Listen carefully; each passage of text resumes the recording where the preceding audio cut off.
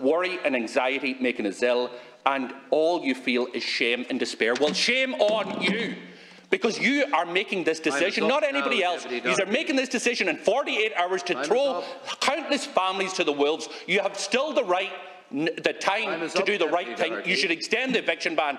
It is on your heads, be it. These families are being abandoned by their government. It should never happen in modern democracy, and it is shameful what you have done. Hear, hear.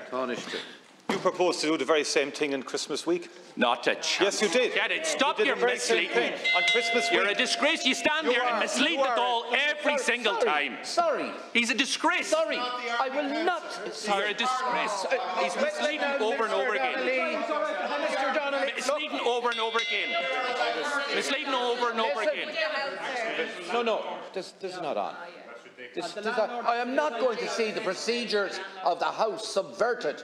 People are entitled to speak. You are entitled to make your point, and you've made it very strongly. The Taoiseach is entitled to respond without interruption. I would ask him not to mislead the Dáil over and over again. We don't need comment after comment.